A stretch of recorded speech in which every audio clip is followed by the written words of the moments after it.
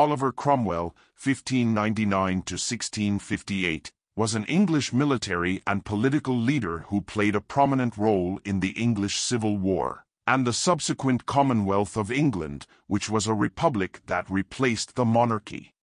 Cromwell was born in Huntingdon, England, and became a Member of Parliament in 1628.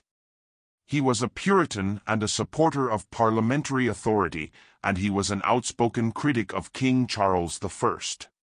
When the English Civil War broke out in 1642, Cromwell was appointed as a cavalry commander in the parliamentary forces. Cromwell was an effective military leader, and his army played a decisive role in the parliamentary victory over the Royalists.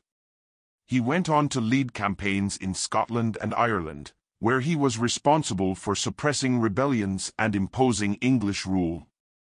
In 1653, Cromwell dissolved the Parliament and became the Lord Protector of England, effectively making him the head of state.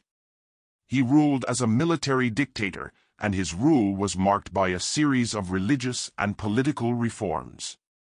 He abolished the monarchy and the House of Lords, and he instituted a number of measures aimed at promoting religious toleration and protecting the rights of Protestant dissenters. Cromwell's rule was also marked by his harsh treatment of Ireland, where he led a brutal campaign of suppression against the Irish population.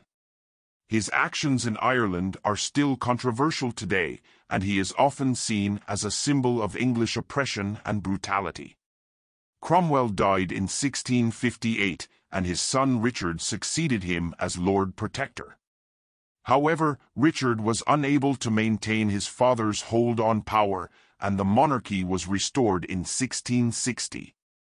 Despite his controversial legacy, Cromwell is remembered as a key figure in English history, and his influence can be seen in the political and religious changes that took place during the 17th century.